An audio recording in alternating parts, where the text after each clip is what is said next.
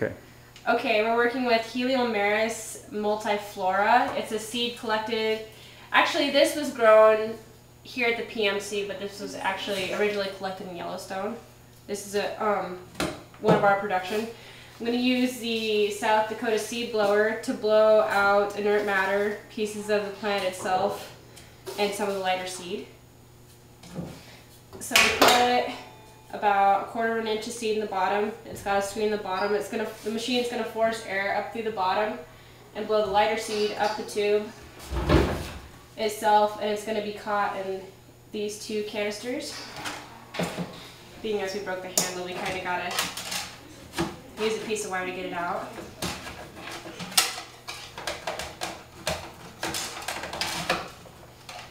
Okay, everything's on.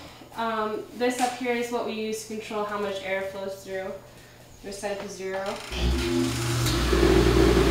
that on.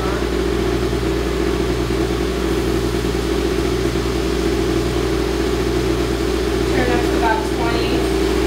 All the lighter seeds coming out of the inert matter come up through here and landing in here.